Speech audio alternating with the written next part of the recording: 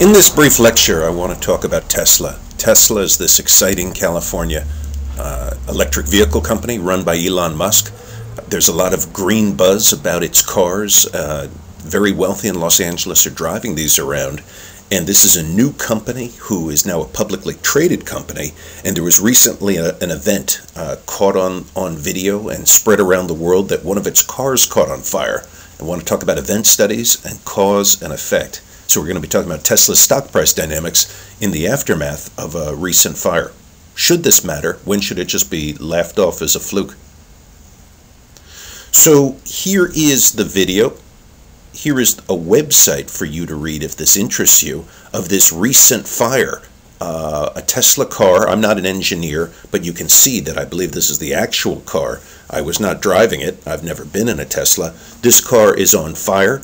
And there's a question. The question that emerged in everyone's minds is, are Tesla vehicles safe? These electric vehicles relative to conventional vehicles. Many of us drive. I don't, but many people drive. But the opportunity cost for driving an electric vehicle Tesla is you could go back to a hybrid vehicle or back to a conventional vehicle. And safety is a paramount concern. The whole Volvo company is based on offering more safety, a perception of safety than other vehicles. So the question is, this fire occurred. Was this a fluke, or does this reveal something bigger about the risk of driving a Tesla?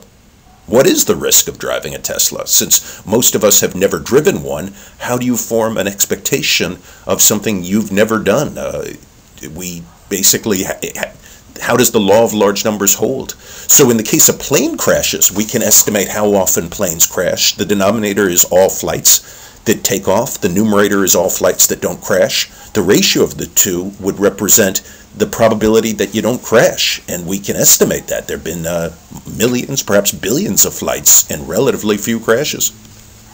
So what researchers do in stock price studies, many finance economists study the percent changes in stock prices. So a percent changes. If Facebook sells for $100 last week and now it sells for $112 per share, its price has jumped 12%. How do you explain that jump in the percentage? If you had known the price was going to jump, why didn't you buy a week ago? You would have earned 12% in a week, which is a wonderful rate of return.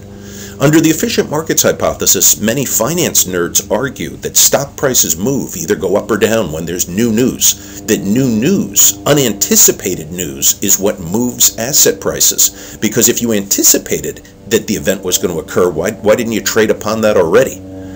And so the new news we're talking about in this brief video is this Tesla fire. When the fire occurs, would you predict that that will have any impact on Tesla's stock price? If people anticipated that 1 out of every 1,000 cars they sell catches on fire, then there's no new news when a Tesla catches on fire. But as I'm about to show you, Tesla's stock price fell sharply after the event. And there's a question, did Tesla's stock price overreact? Did the sellers of Tesla overreact to the news? What was going on? And for those of you seeking investment returns in this low interest rate environment, should you buy Tesla stock now? Is it now a good investment? So folks, here's some data from Yahoo Finance, and this is a graph of Tesla's stock price over the last month. So we go from September 4th, 2013 up through October 4th, 2013. Take a look at October 1st when the stock price was roughly at 195. When the fire occurred right around there, and the stock price fell from 195 to 173. So that's over a 20% decline.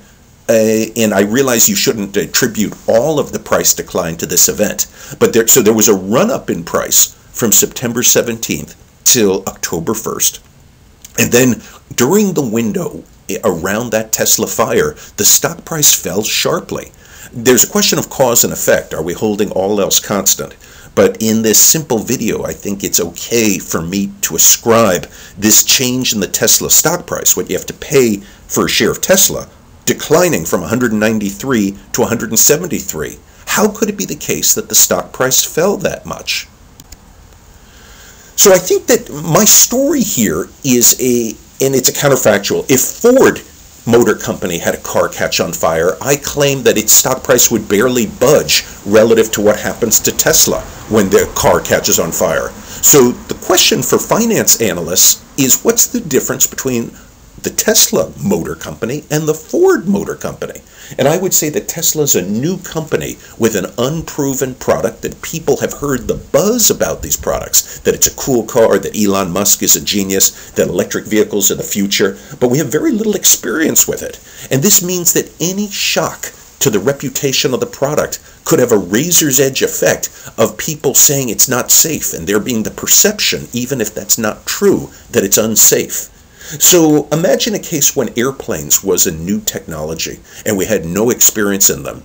If there had been some famous pilot like Amelia Earhart, and if she had crashed on national TV, if that scared everyone to never use the product, then that would have been quite a razor's edge result, that we never used the airplane because we had this perception, even if it might have been false, that the product was unsafe. And so Elon Musk has been relying on buzz, celebrities driving his cars, fancy people in LA driving them, lots of good buzz. The company got very tough with this John Broder when he made some complaints in the New York Times about the recharging of the vehicle. And this fire is another example of a shock to the product, which in one case could have been laughed off as a fluke. But Tesla must be concerned that if it gets the perception that their vehicles are not safe, that they will lose sales. And if they lose sales, if there's the perception they're going to lose sales, that would be reflected in their stock price today, because the stock price reflects the present discounted value of their future profit, and profit is a function of their sales. So a crucial issue here is, has the population's perception of the quality of Teslas been impacted by a single one fire? In capitalism, is the perception of quality so fragile in this connected internet world to single events? And if the answer is yes, it suggests we need, for green products to succeed, a little bit of luck.